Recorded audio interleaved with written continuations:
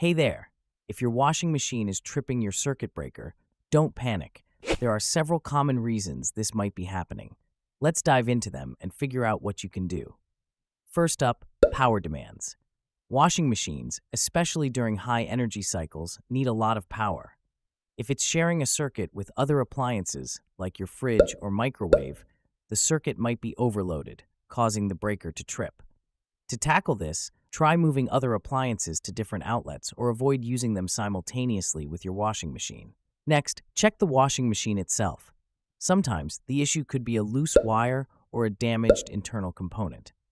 Inspect the power cord for any visible damage. If you see any, unplug the machine and take a closer look.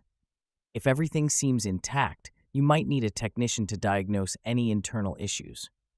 Another possibility is a faulty circuit breaker. If your breaker is old or damaged, it might trip more easily, even if the load isn't excessive.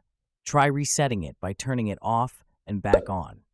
If it continues to trip, it might be time to replace it, which will require a professional electrician.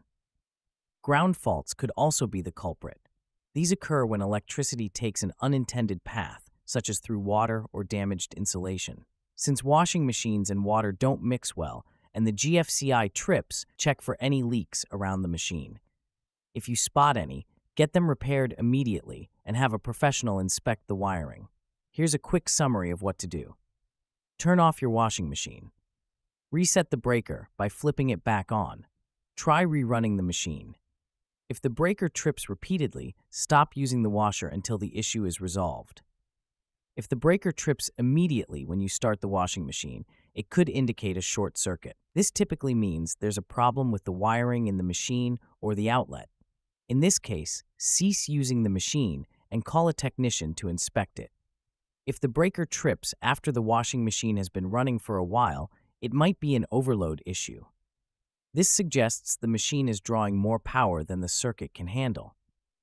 Avoid running other high-power appliances at the same time, or you might need an electrician to upgrade your circuit. And if the breaker trips frequently without an obvious cause, it might be a bad breaker. Breakers can wear out over time and trip even when there's no real issue. Have a professional electrician assess and replace it if necessary. So remember, immediate trip, likely a short circuit. Trips after running for a while, likely an overload. Frequent trips for no clear reason, possibly a bad breaker.